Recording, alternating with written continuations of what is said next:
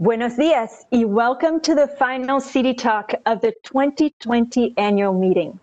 Today, we will discuss how the IMF and the government of Colombia work together to adjust the macroeconomic frameworks to assess the impact of COVID-19.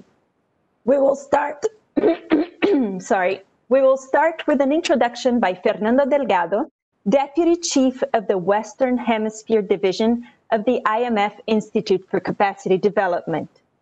After that, we will play a pre-recorded interview between IMF economists Andrés González and Diego Rodriguez and Colombian authorities Sebastián Corrales from the Central Bank and Danielle Wills from the Ministry of Finance.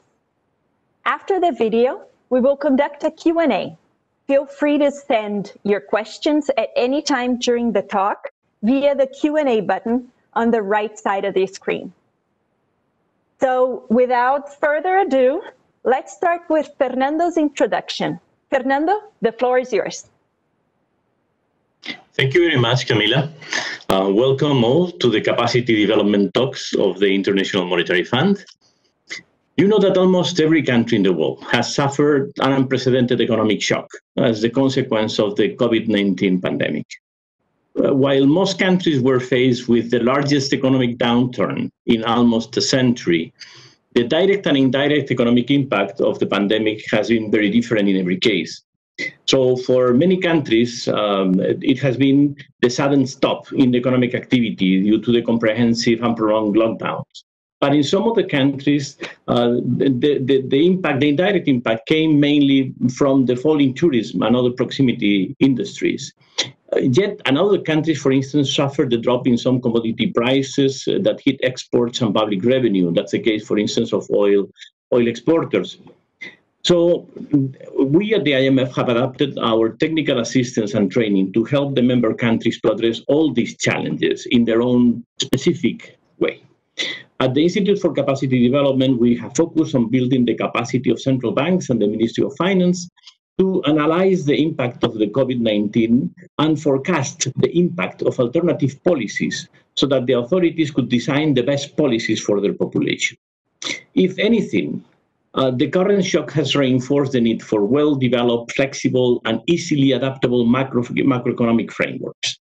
In this vein, the Institute for Capacity Development has already provided technical assistance to Armenia, Cambodia, Colombia, Georgia, Ghana, Rwanda, and Vietnam to adjust their macroeconomic frameworks or to develop new ones to analyze the impact of the COVID shock.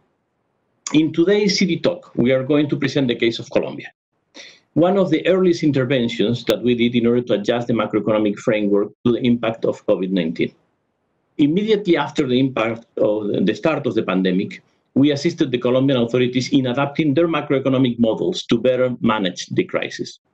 In a pre-recorded interview, which was uploaded to IMF Connect yesterday, Andrés González and Diego Rodriguez, which are economists from the IMF's Institute for Capacity Development, asked the authorities of the Central Bank and the Ministry of Finance of Colombia about the impact of the COVID-19 in their country and how the use of models is helping them to address the shock, and whether the IMF's technical assistance was effective while being delivered virtually. At the end of the interview, we will open the floor, as Camila just said, for a live discussion where you will be able to submit your questions via the chat here that you have down below there.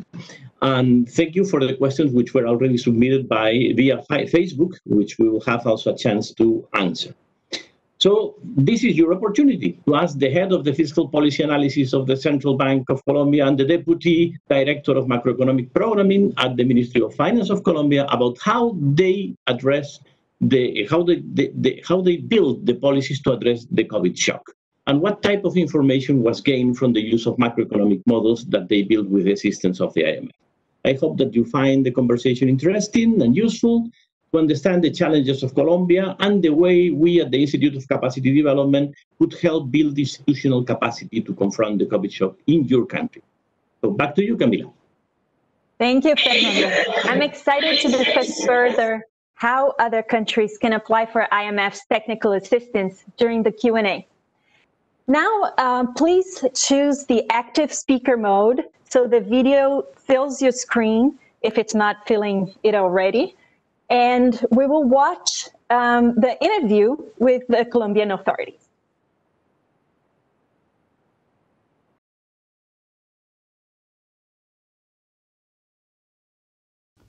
We are here with Sebastián Corrales, head of the Fiscal Policy Analysis Division at the Central Bank of Colombia, Banco de la República, and with Mr. Daniel Wills, Deputy Director of Macroeconomic Programming Division at the Ministry of Finance in Colombia.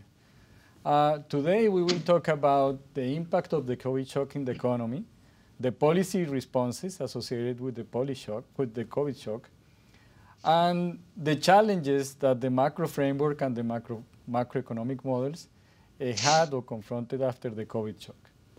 I would like to say that this TA, this technical assistance, was conducted in two phases. First, we visited Colombia and we helped the authorities develop a macroeconomic model that have both features, the fiscal and monetary policy analysis. And in the second mission that took place after the COVID shock, the authorities requested a follow-up to tailor the models and adjust them to better analyze the COVID shock. So, Daniel, could you please tell us what are the main macroeconomic impacts of the COVID shock in the economy? The macroeconomic impacts were dramatic, of course, in Colombia, just like everywhere else. The GDP fell during the second quarter by 15.5%. That's the largest drop on record. And the unemployment rate almost doubled. The potential output was probably hit as well because of inefficient bankruptcies and adverse productivity effects of the sectoral shifts. On balance, the shock on the aggregate demand was bigger than the shock on the aggregate supply. And that means that the inflation will end the year below the central bank's target, that is 3% in Colombia. Exports plummeted. The main export in Colombia is oil. And because of the price drop, the value of exports dropped significantly. Because of all of that, the government revenues decreased importantly, and the fiscal deficit expanded by 6 percentage points. And the public debt will increase by 15 percentage points. Sebastián, after hearing on all these macroeconomic impacts, what were the monetary policy actions designed at the central bank to counteract the effects of the COVID shock? Indeed, Andres, the shock has been dramatic, and the central bank swiftly adopted measures to stabilize the functioning of the key financial markets and to guarantee the smooth operation of the payment system. Repos were expanded in terms of tenor, collateral, counterparts, and size. Also, programs to outright purchases of public and private bonds in the secondary market were rapidly announced and completed. On the other hand, foreign currency hedging was promptly supplied to guarantee short-term funding. To preserve the adequate functioning of the credit markets, the previous measures were complemented with the provision of permanent liquidity by the reduction in the domestic reserve requirements. Overall, as Daniel was mentioning, the negative impact on the economy has translated into a reduction in inflation and inflation expectations. And this has led the central bank to cut the monetary policy rate by 225 basis points since March. Thanks, Daniel. We just heard the reaction of the central bank to contract the COVID shock. Could you tell us briefly what were the fiscal policy actions taken to counteract the shock? Yes, there were three main fiscal actions. And the first was a very ambitious cash transfer program to transfer cash to the most vulnerable households in Colombia. Also, we undertook subsidy programs, subsidizing firms that would keep their employees on payroll. And last, there was a program of public guarantees that would ensure that credit would continue to flow at this moment of heightened risk aversion. All these put pressure on expenditures, and as I mentioned before, the revenues were decreasing. Because of that, the government was forced to temporarily suspend our fiscal rule for the years 2020 and 2021. We just heard the tremendous impact that this had on the Colombian economy and the policy reactions that both the Ministry of Finance and the Central Bank took to to counteract the impact of the COVID shock. I just want Daniel or Sebastián to tell me what are the main channels through which the shock is affecting the Colombian economy. In the case of Colombia, as in many other countries, the shock has derived in an environment of high uncertainty. Since the virus spreads very rapidly and our health system was not ready to deal with a massive inflow of critical patients, voluntary and mandatory lockdown measures were implemented. This translated into a supply and demand shock. Most of the firms had to cut on production, while others had to completely stop operating. And of course, some sectors were more affected than others. Households, on the other hand, were limited to demand goods and services, not only because of the lockdown measures, but also because of uncertainty about their future income. On the external side, and as Daniel was mentioning, the synchronized lockdown measures translated into a drop in external demand, and our exports have dropped because of this. Additionally, in the international financial markets, uncertainty has increased, and this has led to a relatively increase in our risk premiums. Thanks, Sebastián. Let me ask you one question, and this is a little bit more technical, and is why are the models important for Central Bank and the Ministry of Finance in Colombia? That's a very good question, Diego. Thanks. Well, in general, models are good because they provide a structure to the economic discussions. But allow me to provide some context about the macroeconomic framework in the case of Colombia, which is embedded into the models. The country has an inflation targeting regime with flexible exchange rate and a relatively sound fiscal policy. And the country has benefited greatly from the flexibility of the exchange rate, in part because dollarization is nil and there have not been any large currency mismatches. Additionally, we have a fiscal rule and a medium-term fiscal framework, which has strengthened the confidence among the economic actors. Now, in this context, models are used on a regular basis to produce macroeconomic forecasts and to evaluate different policy scenarios. And this is very useful for decision makers because they can have a better understanding of the policy implications. Thanks, Sebastián. Let me ask Daniel one question, and is, how do you manage to incorporate the specific regularities of the COVID shock into the models? So the nature of the COVID shock was unprecedented and very different from the standard shocks that the models we use in normal times are designed to deal with. So we had to modify the model substantially, and we did that in two parts.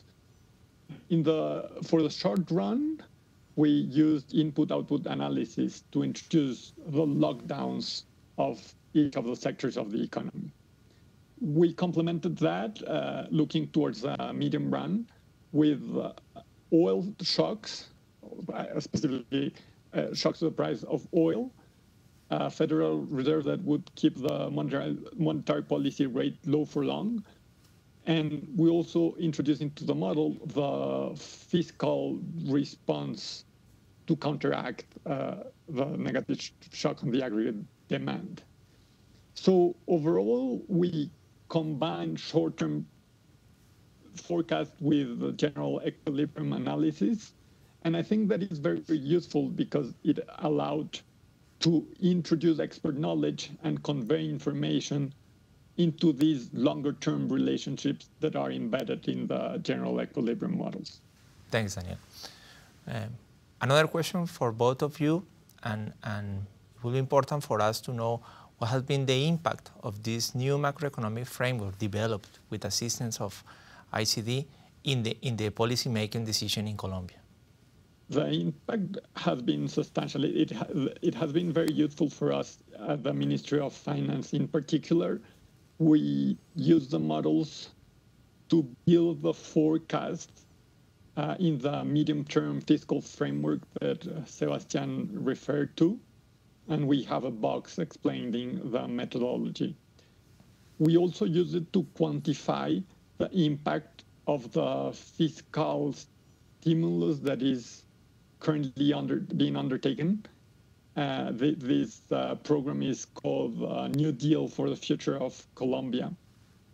And last but not least, it has allowed us to have a better communication with markets, with multilateral agencies, with banks, because it is very useful to have a methodology that was developed together with the central bank that is independent from the government and with the help of the IMF that gives confidence in the tools that we're using and of course in the forecast that we are including to produce our fiscal numbers. I just would like to add to Daniel's words that this TA and has strengthened the interinstitutional communication between the Minister of Finance and the Central Bank, and as well as with the IMF. We may disagree on some of the assumptions or some of the results, but having this common model, this common tool, allows us to have a common language from where we can start the conversations and discuss the economic implications. Thank you. One last question for Daniel, and this is regarding the fact that this TA mission was conducted with in situ delivery and also virtual delivery. Do you see any complementarities among these two types of delivery for the countries? Yes, let me elaborate on the details of the technical assistance. We had 2 visits by the staff of the ICD here in Colombia, and in between the visits, we held virtual meetings every 2 weeks. In between or during those 2 weeks, the teams of the Central Bank and the Ministry of Finance would work together, would gain ownership of the model, and would produce results and would have questions that were answered every 2 weeks by the staff of the ICD. After the pandemic started, we couldn't have on-site visits anymore, and we were forced to rely on the online tools only. Overall, my take on this is the on-site visits are very useful, but 90% of the work can be done virtually without any trouble. I just want to thank Sebastián and Daniel for accepting our invitation to participate in the interview and for sharing with us the use of the macroeconomic models and the challenges that the Colombian economy has confronted after the COVID shock. Again, this is an example of a technical assistance mission, and it's an example of how the IMF and ICD are supporting countries to adjust their macroeconomic models and macroeconomic frameworks to analyze the impact of the COVID shock. Thank you. And thank you, Andres and Diego. This technical assistance was very useful for us. It allowed us to improve our technical tools a big deal. So in the name of the Ministry of Finance and in the name of the government of Colombia, I would like to thank you again. Indeed, I'll subscribe to Daniel's words and to thank you for this great TA and for helping us to enhance our economic analysis.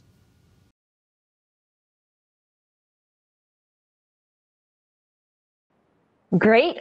Just a reminder that you are able to watch this video at IMF Connect, and soon I will post it also at IMF Capacity Development Facebook channel. Now, we have about 10 minutes left, and I want to use this time wisely. Let me start with a question posted on the Q&A button. Sebastián, you mentioned that the central bank responded by lowering interest rate and providing liquidity to the economy. Was the policy responded to a liquidity crunch? Thank you for the question. Well, in the context of this dramatic slowdown in activity due to COVID-19, there's certainly a concern about cash flows in the economy. And in that sense, the first actions taken by the central bank, I believe we're aiming at guaranteeing this sufficient liquidity for the various agents in the economy to be able to access their savings, their sources of savings, but also for the financial system to have enough resources to finance the needs from the firms and households. Thank you. Now, Daniel, you mentioned that you had used the model for analyzing Compromiso por Colombia. Which fiscal instruments did you consider, and how do you rank alternative policies? Yes, Camila. So we use the model to quantify the macroeconomic impact of this stimulus program. And this was very interesting because the program has various different components. One component is investment in public investment. So basically money going to finance the buildup of public capital, such as infrastructure. There was also money going to boost aggregate demand in the short run.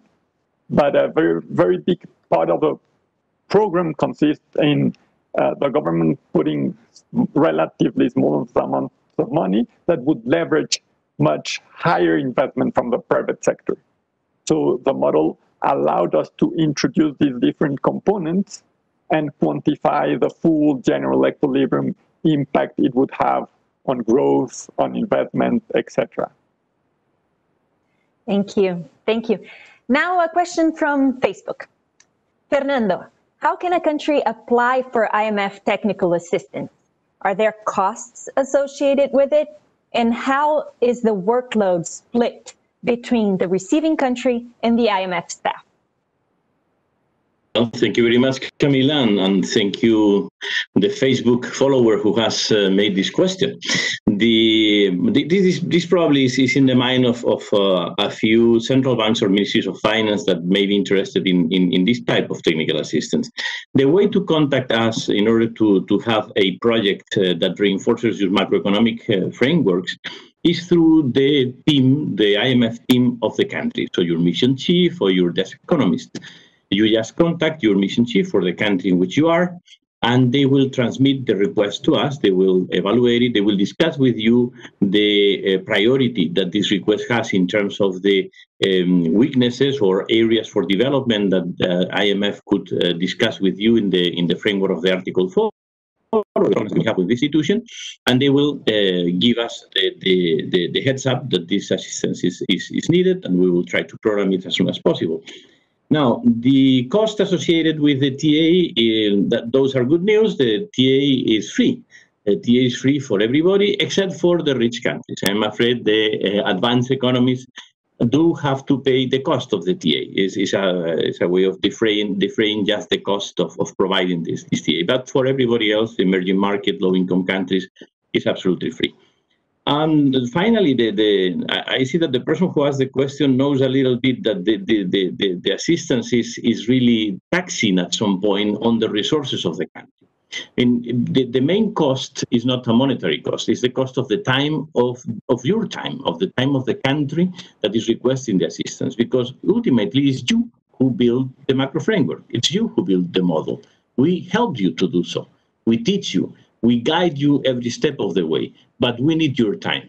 If you don't have enough staff, if the staff is too busy, it's not going to be successful. You need to put some resources into building the models and building the macro frameworks for us to be able to deliver this transfer of knowledge to your team. So there is a burden sharing. We will certainly accompany you every step of the way, but we need your time as well. Thank you very much. I have a good follow-up question for Andres and Diego.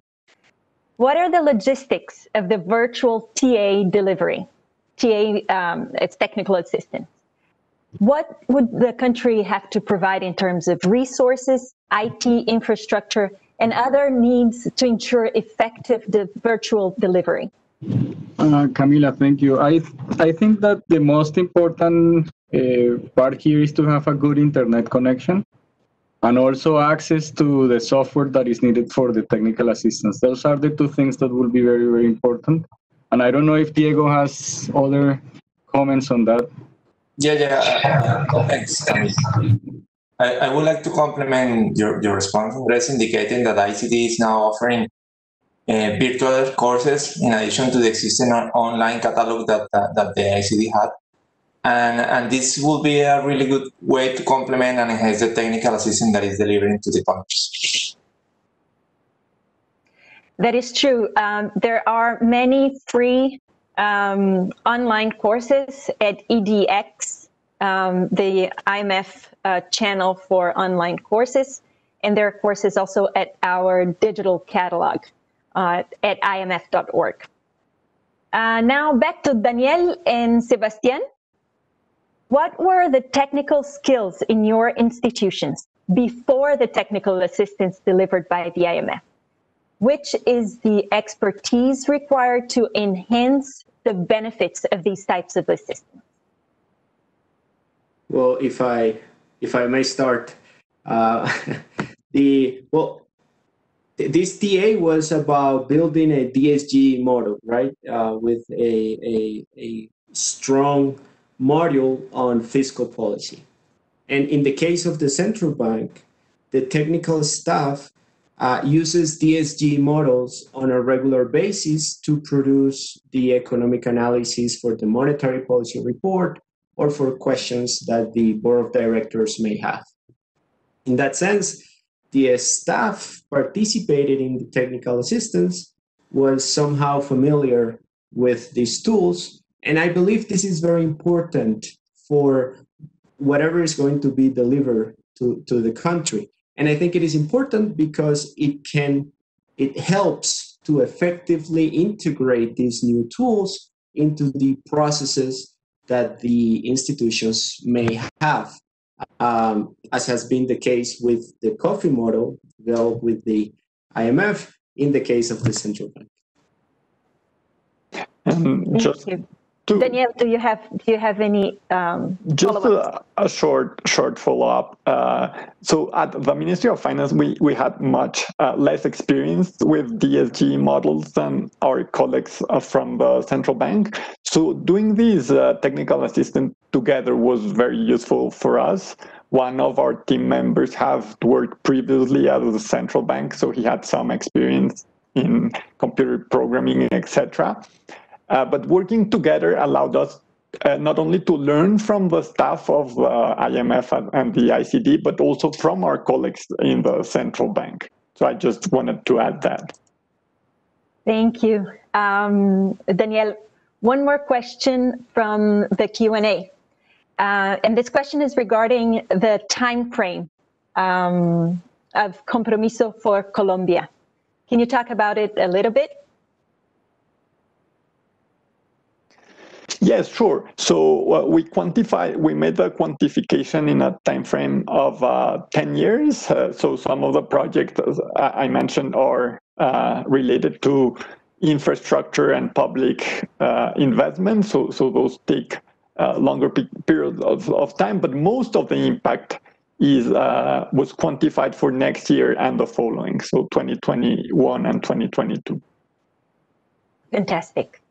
Well, it's 10:31. I'm afraid we have reached the end of our session. Let me take this opportunity to thank you all for your contributions on behalf of the IMF staff and the Colombian authorities, and for allowing us to close our City Talks with a golden key, or as you say in Colombia, con un broche de oro.